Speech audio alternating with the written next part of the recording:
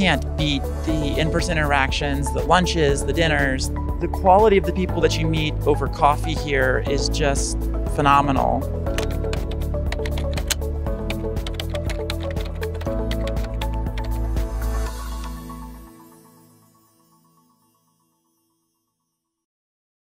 Welcome everyone on the Back to Basic track. Today we are going to talk about forwarding references. My name is Mateusz Pusz. I am the principal software engineer at EPAM Systems and also independent trainer and consultant. And additionally, I'm also an active voting member of the ICO C++ committee. As this track is somehow special because we are here not only to inform but also to teach, we are going to do it a bit differently, and I call it, let's say, workshop-y style, because we don't have time for a full workshop, so it will be a workshop-y style lecture. So during the lecture, I will try to actually provide rationale for some decisions, facilitate discussion with AHA slides, the quiz we are going to have, force you to think with this, and we'll describe some pitfalls, we'll describe some corner cases, and provide some recommendations. Typically during workshops, at least on my workshops, we have lots of coding. Of course, here we don't have time for it, so that's why it's a workshop-y style. And the quiz is under this QR code. If you can scan it, it would be great. And attend this. We have a really nice prize for it. The prize is this figure of Scott Myers. And it's here, waiting for the winner. It's funded by the CppCon organizers, so thank you very much.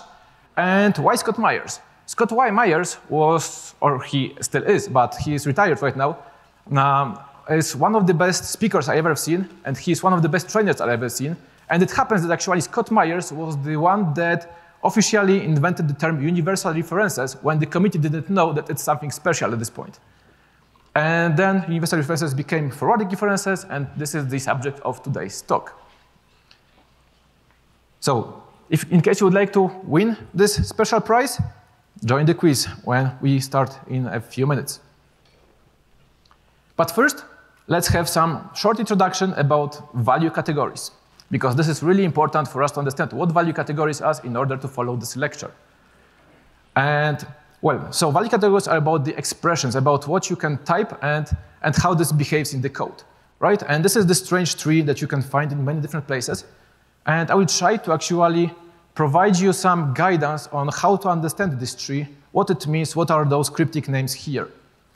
So generalized L values, so GL values that you can find here, right, in the tree, are called as determines the identity of an object, bit field, or a function. So basically what it means is that everything that has an identifier that you can refer to through the identifier is a GL value, right? And then on the other hand, in the totally opposite corner of the tree, we are having PR values. Pure values are basically things that are temporaries, something that do not have any identifier. You cannot refer to that unless you assign it to some identifier, right? So those are like things returned from the function, not assigned to anything yet, or like a temporary created in place. Those are PR values, right? And then third thing are X values. X values, officially stated, this is the GL value that denotes an object or bit field whose resources can be reused. Basically what it means is that you have some identifier, GL value, right? And you apply std move on it. If you apply std move on it, you are saying that I'm passing the resources to some other scope, right? And the scope can do anything with that, what it desires, and I can reuse this identifier in this scope because it's left in so-called value but initialized state, which means that at least you can destroy or assign any resources to it, right? So to repeat, GL value, everything that has an identifier, PR value, everything that doesn't have an identifier, so a temporary, and X value is something that has an identifier, and we applied std move on it, right? And then we have two remaining things, and those are quite easy.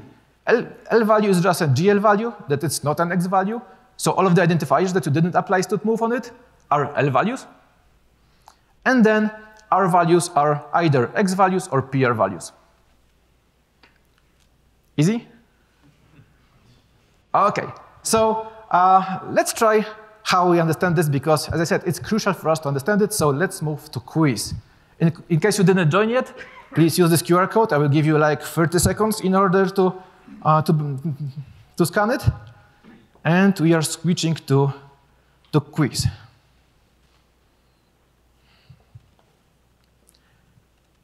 I see 70 people joined, counter still counting up, 80 people. We have room for 200, so don't be shy, just join. 90.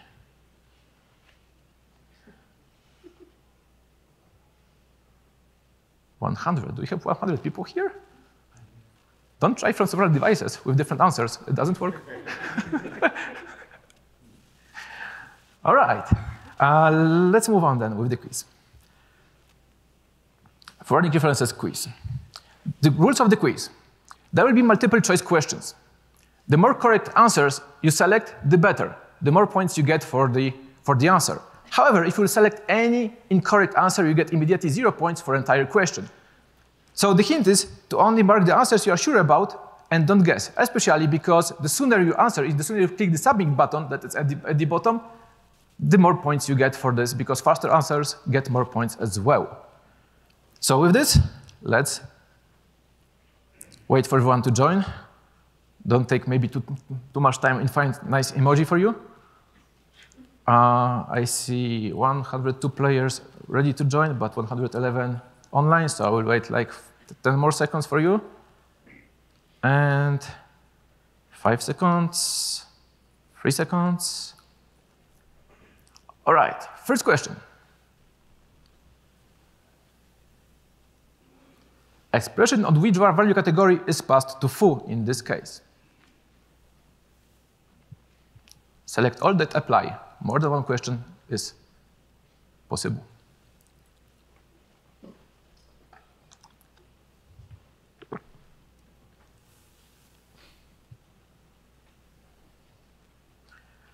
All right, the correct answer is an R value and PR value, right? It was a temporary, so it's PR value, and PR value is an R value.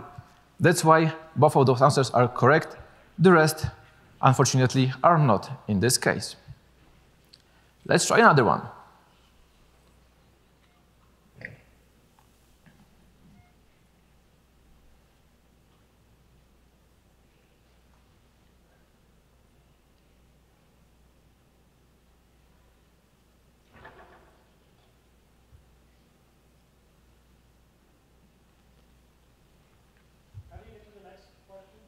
It should move by itself if you're online. Maybe you are not connected properly. All right, so this was L value, right? Because it was an identifier that you referred through the name. And as L value is a GL value, it's also correct. Tomorrow.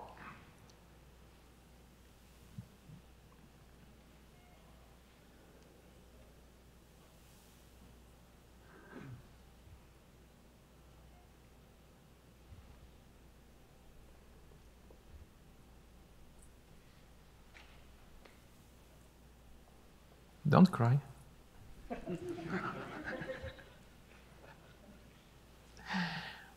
Right, so this is X value, because you applied to move on it. X value is an R value, and also it is a GL value. So all of those three are correct. This is the only expression that has 3 categories in this tree, right? And it seems that we start to understand how it works. There is last one question about the categories, and we'll move on to the next chapter.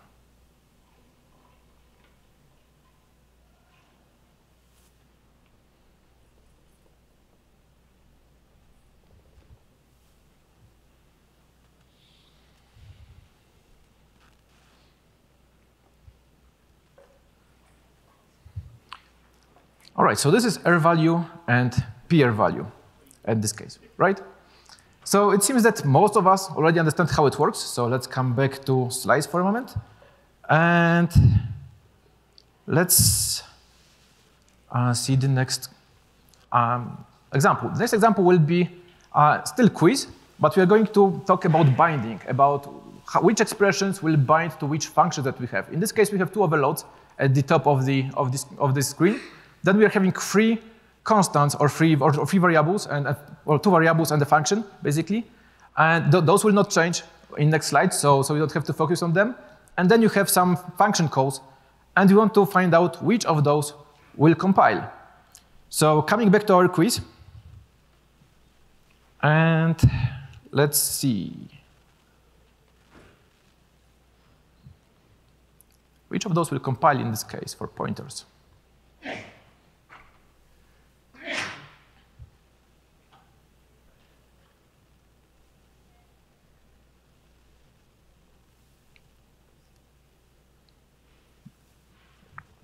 Maybe I will switch to those slides. Maybe it may be easier for you to read.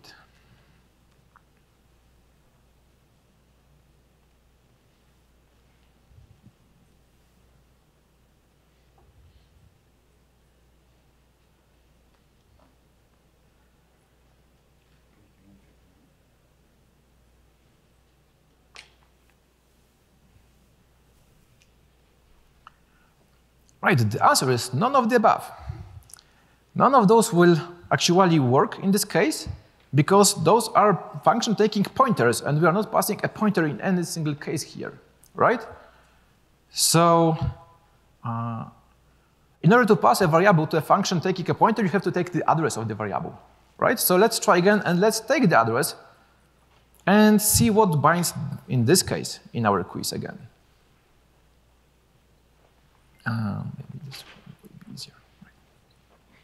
So this time we have only one function taking a pointer.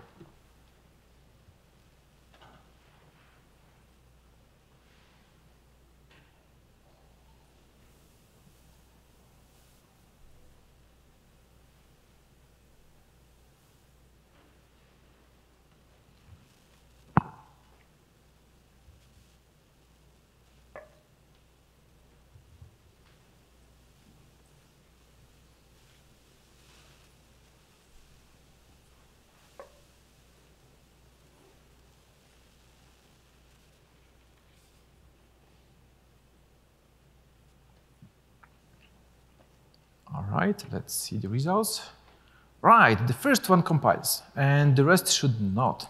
And you are right, mostly, in this case. OK, so let's try another one. Let's move, and yeah, this was the answer. And the next one will be const int pointer as a function. Let's see how it binds, and if you know how it works. This is 7 out of 11, so we are nearly done with the questions.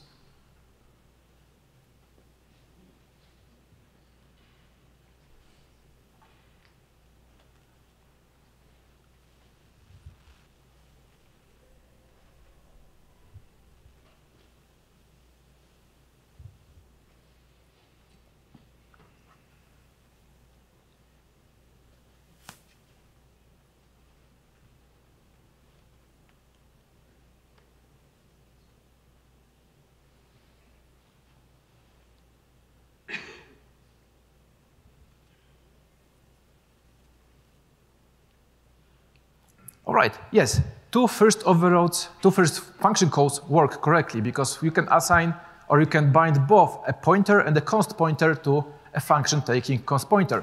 You cannot assign, actually you cannot take even an address of a moved from object, so two other things are not possible, and temporary also you cannot take an address, so that's why the others one will not compile, right? But in case of a const pointer, you can assign the regular pointer and the const pointer to such function because this function doesn't mutate the data.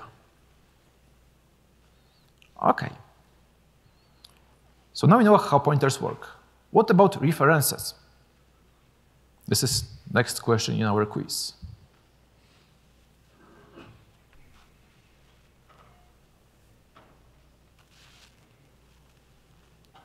This time we're not taking any address, right? The code at the bottom changed.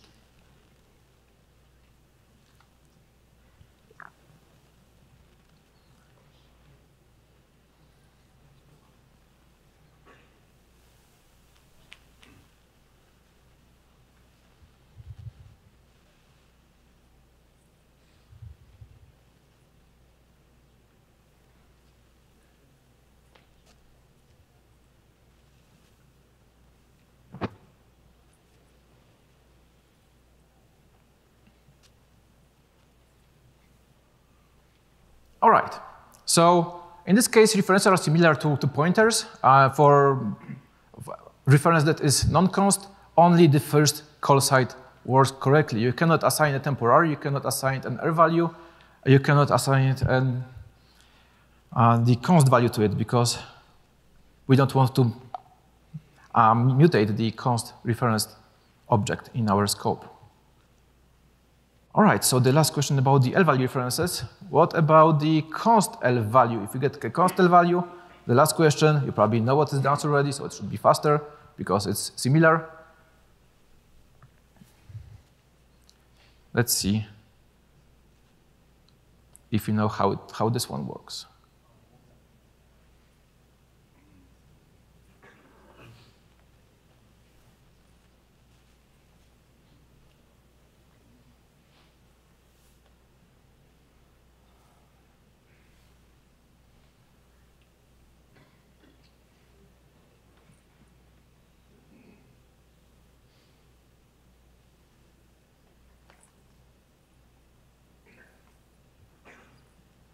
Three, two, one. Well, time's up. All right. Yes. Actually, all of the options will bind correctly with const R values. Notice how it's different comparing to the pointers that we had before, right? Pointers, in case of pointers, only the first two were binding correctly. In case on const R value could be actually called a universal reference because it binds to everything, right? However, it was not the term that actually Scott Myers meant when he talked about it, but const R value can bind to any object you have in your code. Of course, it makes it const, but still, you can pass anything to such a function. All right. So, yes, all of the options are correct, and maybe let's summarize the differences between pointers and references, right? Pointers are objects. Reference is an alias, not an object by itself. Pointers always occupy memory, and references may not occupy storage. They are just aliases in the compiler's logic. Arrays of pointers are legal, and you cannot make arrays of references. It's impossible in the language. Pointers to pointers are legal, and references or pointers to references are not allowed because references do not have an address by themselves, right? Pointers to void are legal, right? We know void pointers from C everywhere. But you cannot create a reference to void because, well, it doesn't work. You cannot reference a void object for the reference. Pointers may be initialized, and references always have to be initialized at the place of construction. You cannot leave a reference and then assign a value to it later on. It has to be initialized at this point where you're actually defining it, and it is the benefit of reference because it's always initialized, and probably the only use case for pointers in C++ where actually you don't know how to initialize thing at the definition, then you need a pointer, right? Or an optional. And, well, so mutability. Pointer can be reassigned after initialization, reference not. Reference, when it's assigned, it cannot be changed. And this is another huge difference between those, because if you need to change something, for example, you're implementing something like finite state machine, and you need to change states, then a reference will not work for you, because you cannot change the assigned thing that reference is pointing to. And pointer can be CV qualified, reference can't be CV qualified. As I teach on my trainings, you can doing something like remove const on a reference doesn't work because there's no such thing as a const reference, right? If you think about it, reference behaves like a const pointer by itself already because you cannot change the thing it points to. C++ FAQ, written a long time ago, I think by Bjarne, says explicitly, use reference where you can and pointers when you have to. And that's a good recommendation, right? All right, so maybe let's move on to C++ 11. Let's introduce R value references and see how they bind in our case. So those are the last questions we have in the quiz before we find the winner.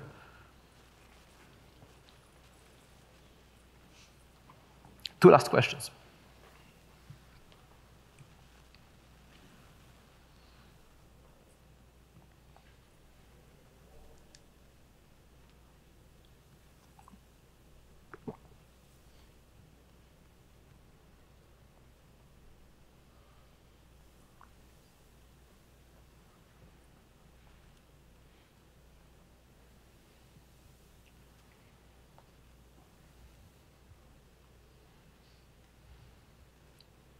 Guys, you overflow the crying counter.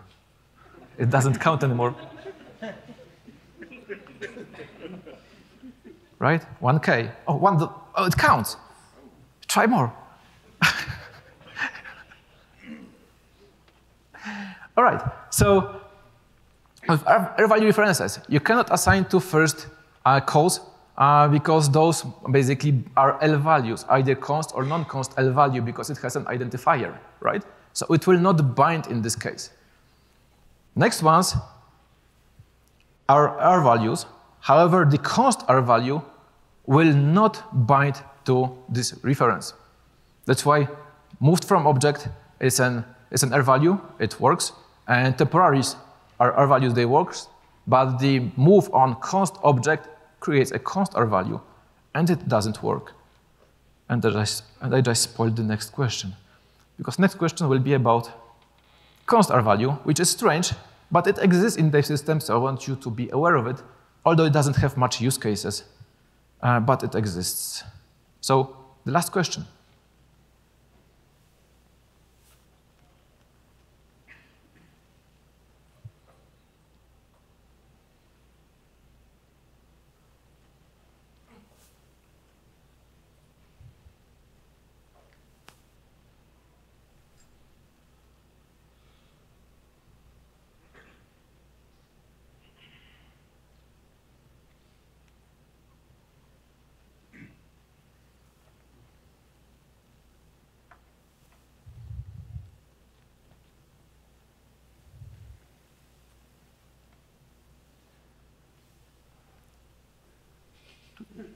Wow. All right. All of the temporaries, all of the R values mark, and basically they are correct answers here. L values, again, do not work. So this is different than const L value. Const L value is binding to everything. Const R value binds only to R values. Right? This is important to understand. So the Scott Myers goes to Kelvin. Where is Kelvin? Come, Kelvin. Maybe smile to the YouTube videos. Thank you. Congratulations. Thank you. All right. I hope that you enjoyed it. And let's move on with the theory. Because now, as we know what is binding, we know value categories, we can move on and discuss the subject of this talk. First of all, I would like to mention one more difference between const L values and R values. With const L values, you can pass everything, as we said. It binds to everything. However, it doesn't allow you to mutate this thing at all. Even if it's temporary, even though if no one outside of your function sees that, because this is temporary, you cannot mutate this, which sucks. Because if no one else is using this, why you can't mutate this, right? This was really limiting, and that's why C++11 introduced R-value references that are similar in this case, but they allow the object to be mutated. And this enables us move semantics. Right? It's important to understand that R-value references to const can be mutated. They are similar to references to const, except they bind only to R values. So this thing that I showed you on the last slide, in the last quiz question, is there, but it's like constant value. It doesn't change much, right? Well, it binds only to R values, so maybe it's some use case for that, but it is not mutable, so you cannot implement move semantics with it. Another point to understand is that R-value reference variables are R values when used in expressions, and this is one of the most important things to understand about move semantics when you actually start with it, right?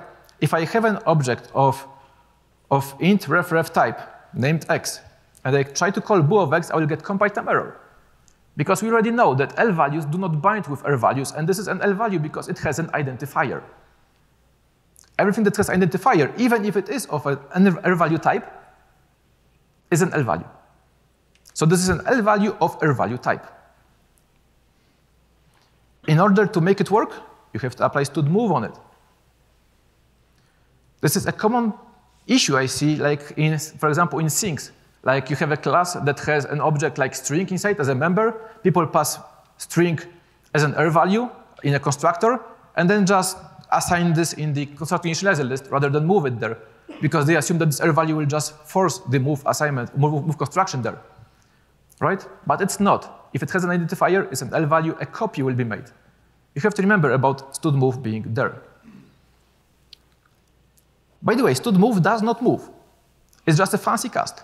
It's a cast to an error value reference type, right? All move semantically related logic is implemented in a function, actually, that gets this error value reference. And actually, it doesn't have to move. It may move, it doesn't have to, but we never know. So we should assume that it's basically in a valid but unspecified state after this function is being called.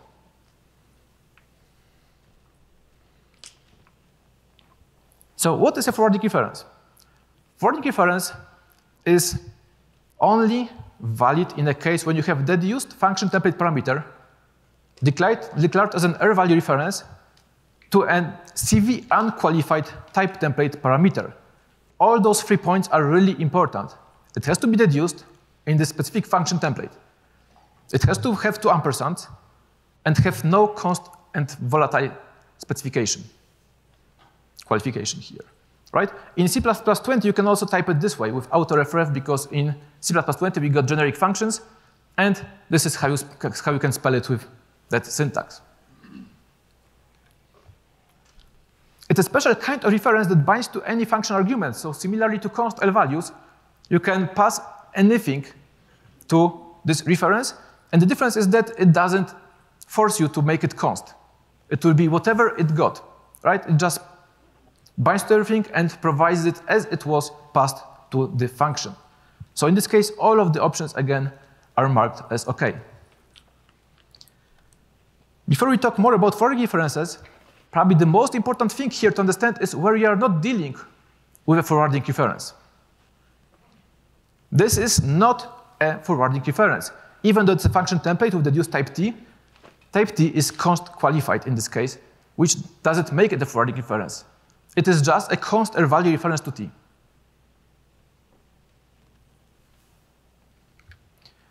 In this case, only U and Z are forwarding references, because only U and Z are template parameters of this function template constructor, right? T is a template parameter, but it's not a parameter being deduced in this function call.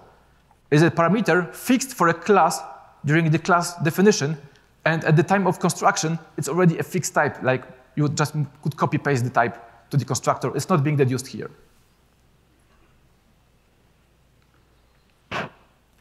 Of course, this is also not a forwarding reference, because stud vector of T is not the same as T. And there are some special cases, of course, for some initializer lists, because initializer lists are special everywhere in the code, so it doesn't create forwarding reference as well for this case. Some people call forwarding reference a universal reference. It was coined by Scott Myers, right? But there are some disagreements. Committee in C++14 decided to call it differently, because actually before C++14, it seems that committee was not aware that it is something special, something different, and it didn't have a name. So Scott came up first and said those are universal references, and great, because we needed to actually hear it in order to acknowledge that it's the fact. And some people do not agree that they're universal, so we call them forwarding references. For example, why they are maybe not that universal? By universal, I mean to have universal use in every single situation. There are some issues connected to forwarding references as well that you should be aware of. If you have forwarding reference like this one, and we call all of those things, as I said, it binds everywhere, but notice how many template instantiations are being created by the compiler. Even though those may be inlined, and probably are, because this probably is a simple function, still, the instantiation happens, which takes time at compilation time, right? Notice that there are some special rules that make, for L values, here, make this parameter to be deduced as a template, as a reference, sorry. And typically would maybe not be the case before C++11.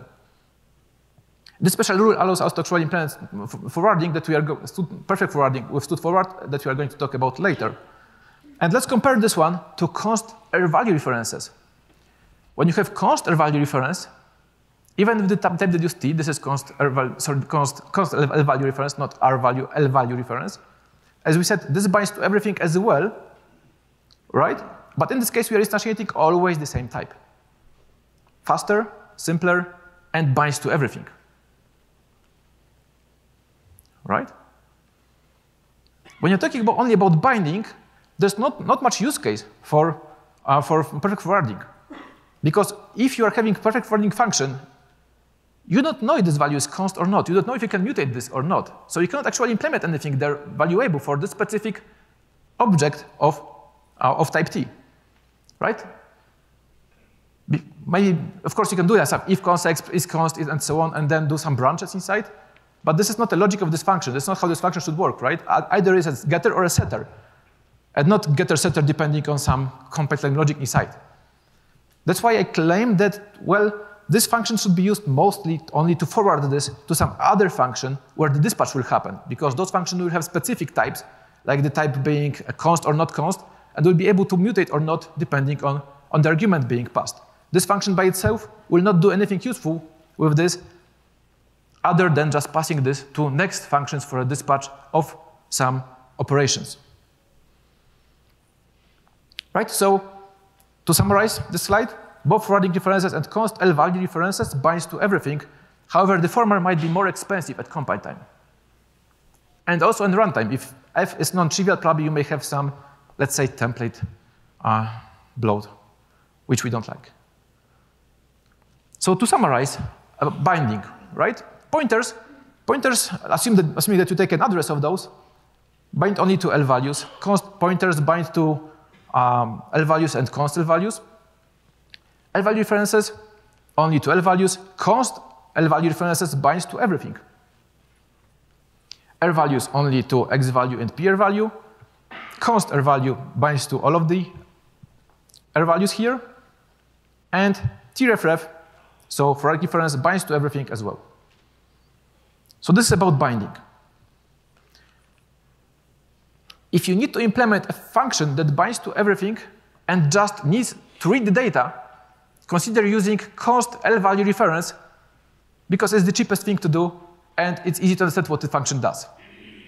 Right? You don't need a forwarding reference for the case if you need just to read the data. So forwarding reference serves mostly to forward to other functions to dispatch, right? So those are the functions we want to use for dispatch of our type. We have, in this case, L value, const L value, and an R value function. And if we didn't have forwarding reference, we had to write 3 wrappers, then do something before, and then call the function with the move on in case of R values. It would be really inconvenient to write, especially in generic code. And especially if there will be more arguments than one, because this will just be explosion of combinations for all of the cases. That's why we got additional tools for such use cases. And this is called perfect forwarding, and we got stood forward for it.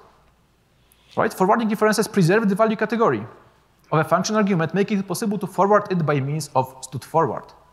So if you have those 3 functions that we've seen on the previous slide, now you can write one function template that does something and calls f with stood forward t of v, and it just works. Stood forward converts t to R value reference only in case if the argument was an R value. Otherwise, L value is being passed. And it preserves also constness and volatileness of the object if needed.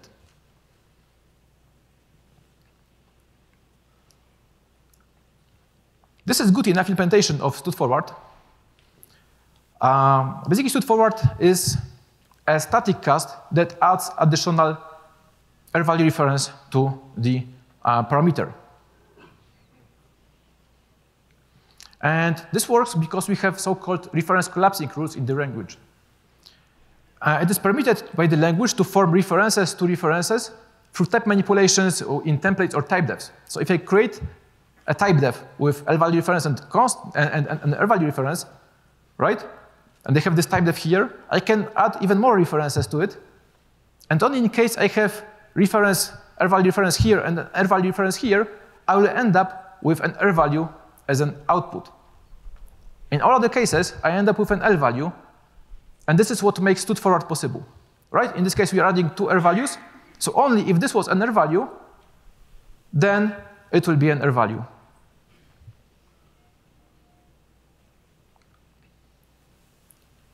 Recommendation.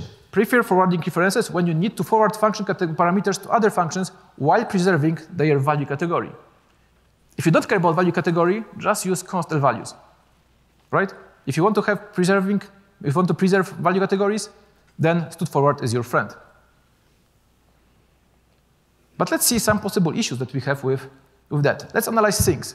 Sync is an object typically that takes your data and stores it inside. The most efficient sync, the constructor for it, are 2 overloads. One taking const L value, another one taking R value.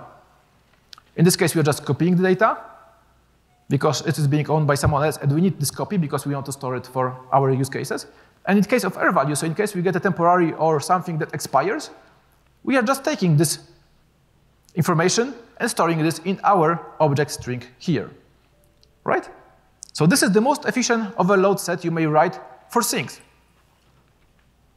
No forwarding references needed. However, it doesn't scale. If you have 2 members, you have 4 functions to write. If you have 3 members, you have to write even more functions in order to make it work in all of the combinations. So you start to have some issues. A typical answer is to use a constructor that takes parameters by value. If the objects passed are cheap to move, like string or vector is, then passing by value may be your friend here. Still, forwarding reference is not needed. It's good compromise as I written because, well, it adds 1 move construction and destruction of a moved from object for L values and X value arguments. Those operations should be quite cheap in case of string and vector, so as I said, it's good enough. Scales well and is still quite fast. You don't have this explosion of constructors needed for this case. But if you're dealing with type that maybe is not cheap to move, or you want to actually use the forwarding reference for some other reasons, this is what you type, right? You're passing 2 things with forwarding references. Those are deduced in this function template, so this is fine, and stood forward is being applied properly to both objects. But now, if I try to call it with this thing, int and double, it binds, but then fails to compile in the implementation of the function, which is probably not what I wanted to achieve. With the addition of forwarding reference, I lost information, what type I expect in the entry point of the function, right? I bind to everything with T, not only to strings. So what can I do with it? I can apply some concepts, right? In my other talks, I said that basically naked, like row T in templates is like void pointer in C. So type name T is a void pointer of C++. So we provide some constraints, saying, well, we expect T to be the same as string. This is a naive approach, not the subject, the title here. Why I say it's naive? Of course, it doesn't work, and this is what we wanted to achieve. If you pass a string here, because this is string literal, it works correctly. But if I have an L value and pass an L value of string, and I expect this to work, it doesn't. What is the reason? Who knows? Why it doesn't work? Because we have a reference, exactly, right? Text is an L value. Text is an L value here, so we're passing this by reference, and forwarding reference basically propagates properties exactly as it was obtained. So it will pass reference. T will be a reference type here, reference to string. And reference to string is not the same as string, right? And also, if it was const, it would be const reference to, this would be reference to const string, to say it properly, right? And again, it will not pass. That's why, in order to make this work properly, you have to apply even more type traits and remove cvref of T and U. in order to make it work, right? And now expected code works. And notice how complicated it starts to be comparing to the previous cases where I said, do not use t, just use string by value. And still, there are some cases that might be a surprise or issue for us. If I try to call this way our constructor, that I expect, of course, to work with regular strings, it will not work, right?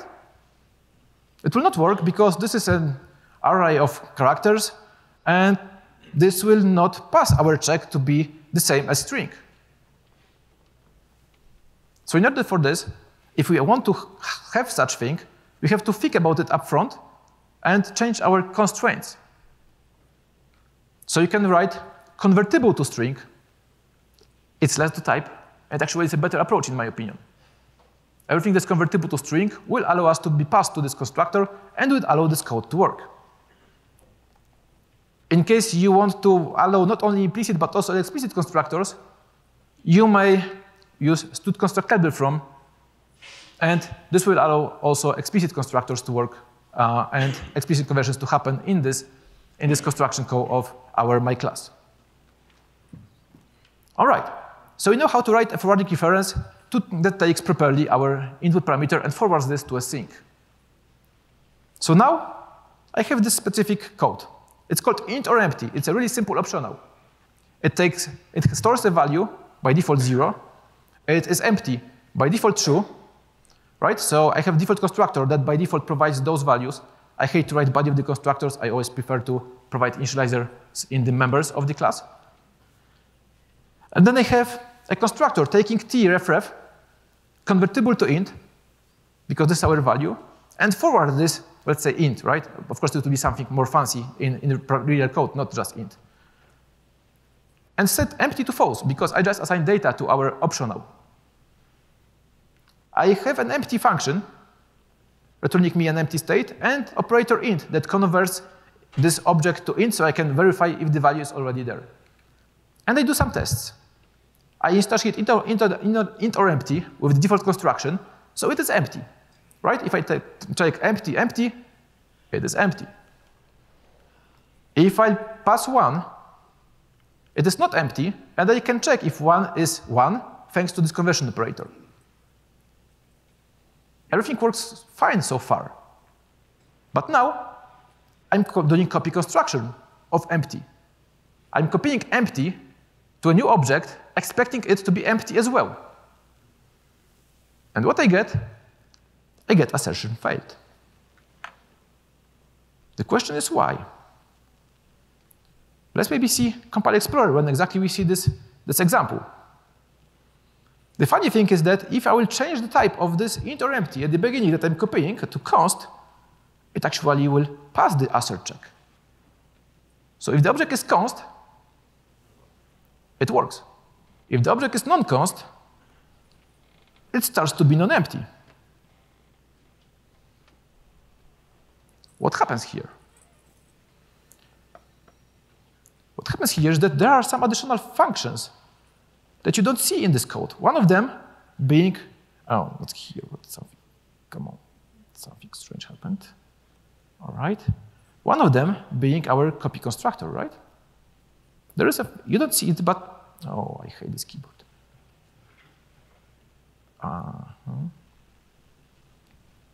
Right, it would look something like this. And, or empty. Oh, nearly. Good, close enough. Right. It's hard to type when you're standing here. Right? This is the thing that is there, but we don't see it. No matter if you do this or this, it is the same code. Right? So if I passed cost object to this class, this function is being selected during the overload resolution process. If I pass non-const object to this class, this template, perfect forwarding, matches the best of all of the overloads. Because if I pass non-const object, then non-const overload is considered to be a better match than a const object in a function. And actually, this code happens to actually compile only because I have this fancy conversion operator to int. So this int or empty being passed here is converted to int and empty set to false. Of course, in most cases, you will not have this fancy conversion operator, and you'll have a compile time error, which may be surprising for you to see, but this will fail at compile time.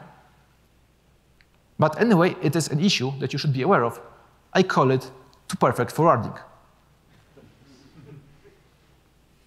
Right, so in order to prevent that, you have to constrain your constructor taking a single forwarding reference parameter to state that this should be visible in the overall resolution process only in case type T is not the same as int or empty.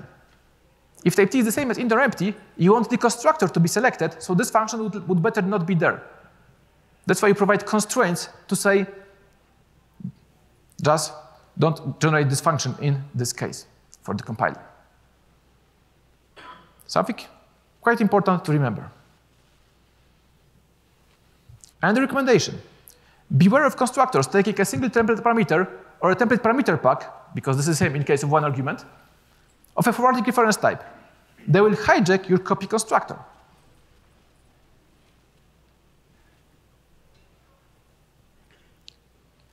All right. Next thing.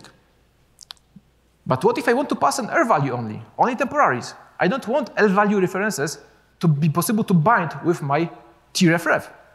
I don't know what T is, so I don't spell like string or int because I don't know what T will be, but I want to implement R value reference, not forwarding reference. It's not that easy because right now it binds to everything, and I want it to not compile in two first cases. Right? It actually sucks that when we actually, as a committee, was standardizing this feature, we didn't provide a different spelling for the forwarding reference. I don't know, 3 ampersands or whatever, right? We can always have more ampersands in the C++ language. But it should be spelled differently, stating this is a forwarding reference, not an R value reference, and leave R value references as they should be. In my opinion, this should be an R value reference to type T, and be consistent with all of the language. And forwarding reference should have a different spelling. And then I will not have to show you the slide what's not a forwarding reference, because it will be easy to see with 3 ampersands, for example. Right?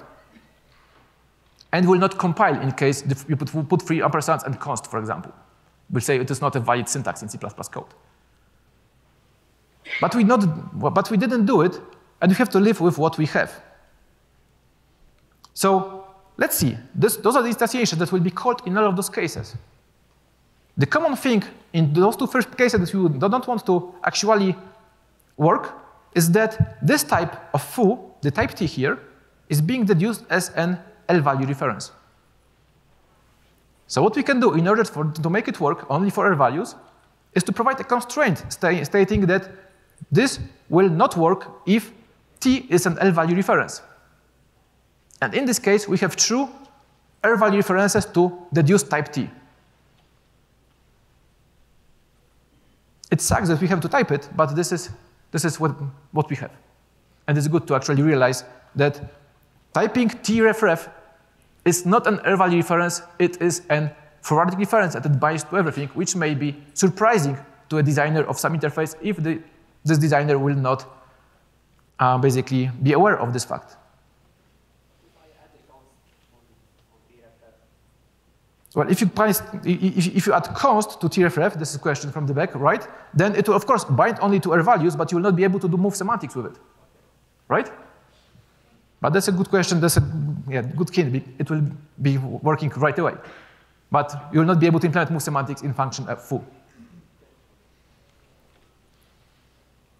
In case you wonder why it's L value reference and not is reference, is that even though during the deduction process there will never be an R value reference because this is not how the deduction process works, but the user is still allowed to pass R value reference explicitly instead forward, which should make R value reference and work with move semantics.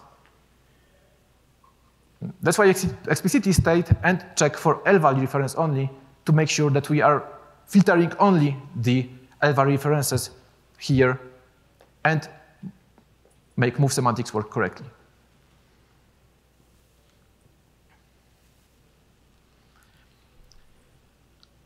Let's talk about capturing the element, the argument. For example, in coroutines, coroutines say that the state stores coroutine parameters of a function, and parameters passed by value are moved or copied, and by reference parameters remain references. If you want to preserve something, because coroutines are, well, functions that can basically work to some point and then return the control to the caller or resumer, and basically the stack has to, and all of the state has to be preserved somewhere.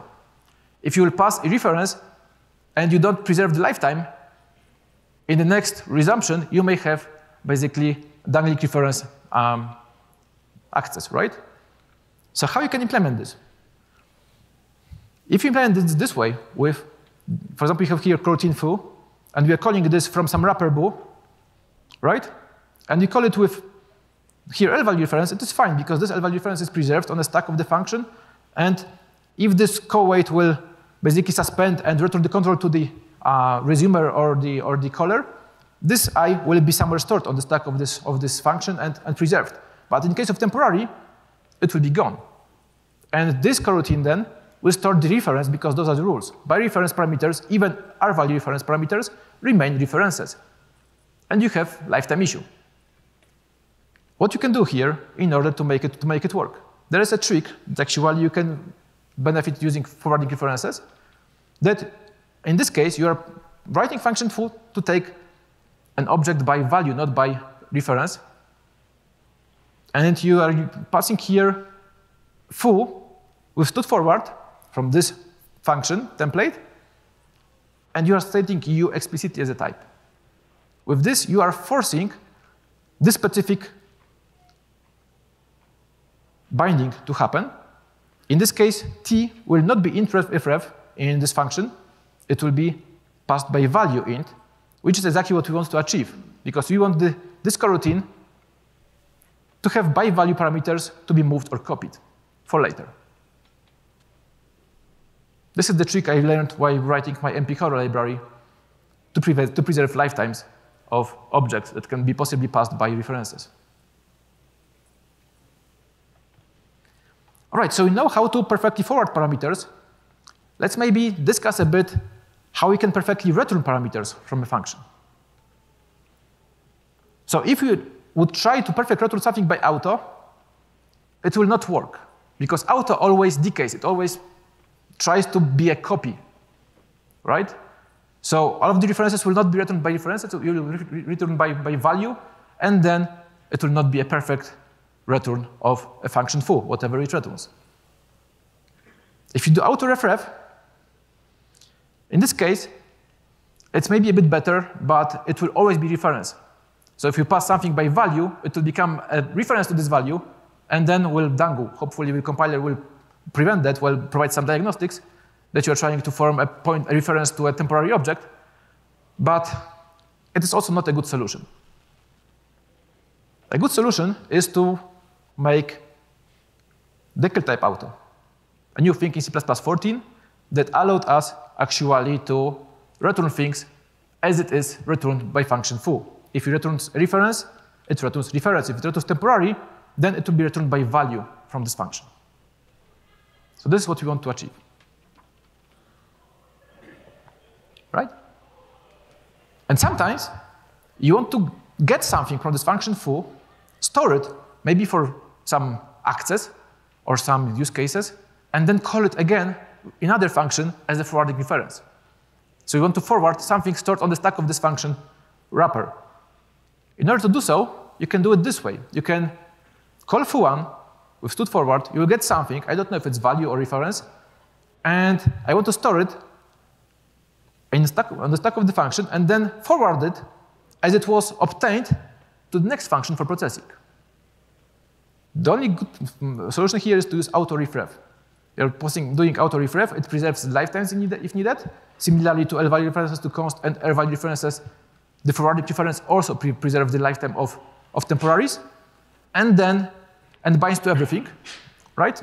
And then you can stood forward it to the other function. And as you don't have a type, explicit type here, you have to do decal type on red to get the type. Right.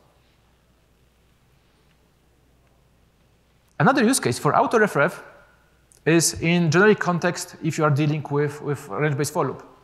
If you don't know what will be returned from function f, auto-refref will bind to everything, right? If you're dealing with vectors, you never know if it will be vector of bool or int, right? And vector of bool sucks, but this is the only case that actually, the only possible solution that actually will bind to everything. Will allow you to take the values of this vector and work with it, right? Because vector of bool will return you a temporary on iteration rather than a reference to an object being stored inside of the vector's memory, right? And in this case, notice that you are not forwarding this anywhere.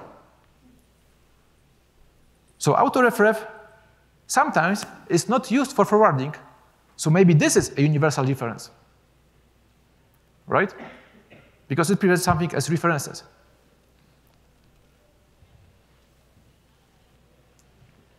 Also, Nico Yozutis has some nice talks about ranges. He says like how auto-refref can be useful in function arguments to pass ranges, but I don't want to go into this discussion on this talk because it's well behind our timelines and schedule. Talking to the views, the constants, reference propagation, it's out of the scope for today's talk.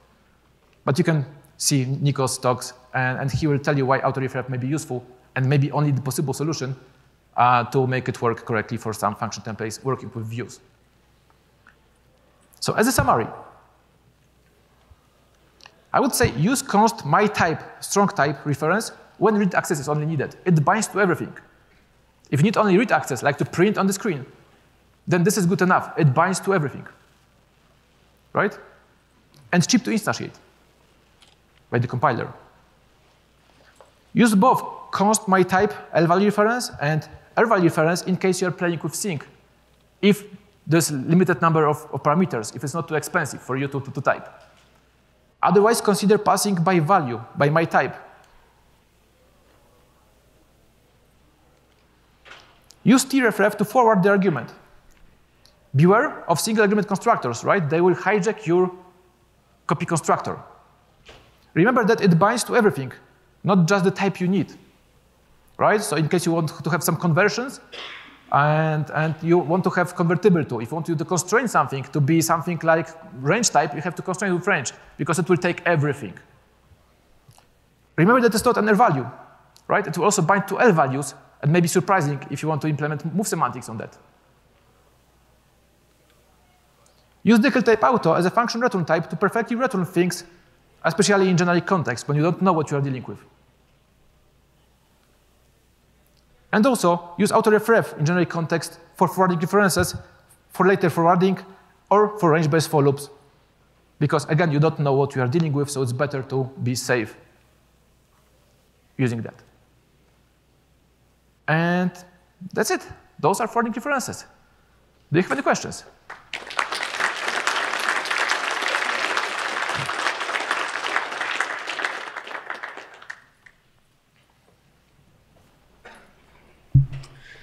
Thank you. Really great talk, especially on the kind of like, with the constructor taking the single, template type and all that. Not a question, but just a comment around like Clang Tidy has some of these C++ core guideline checks, which will check if you're forwarding correctly or using a move on a forwarding reference. So definitely recommend Clang Tidy checks to make sure that you're using forwarding or move references correctly. Yeah, that's a good recommendation. Yeah, thank you. Thank you for the talk, but one comment. You were showing sync implementation, which should be optimal, right? And it's similar to what things like a CD optional do. Unfortunately, it's not optimal. It's not optimal for PR values. Things return from the functions, because language guarantees a copy elision for them. But when you forward them, it's not longer a PR value, so you add extra move, or if there's no move, there's a copy. So you can't construct a function return value directly into your sync. I think I will have to think a bit more about it, as we are nearly out of time. And yes, but I think you might be right. But I would probably have to talk about later after the talk. Okay. Because I may not actually visualize what you actually said right now. But thank you. Yes. Thank you for the talk. There's a slide where you showed the T, U, and Z references, but you said that U and Z are only the forwarding references, but T is not, because I think T is templated on the class, but not on the constructor. Okay, I'm coming. All right, this is just the point I didn't understand. This one, right? Yes, right. Yeah. Yes. Why T is not a forwarding reference? T is not a forwarding reference because T is not a template parameter of the function template here. A is a constructor being a function template, and T is not the parameter of this function template. Okay. So T is not being deduced here. It's a fixed template parameter of a class A, which is not being deduced in this function code. Okay, so it's deduced at the class level, not at the function level. That's why. Yeah, this is at this point it's just a fixed, like it doesn't have to. It's any type, but it's not being deduced in this function code. Okay. Okay. Okay. Thank you. Thank you. All right. Thank you everyone for coming. If you have any questions, we can talk during the break.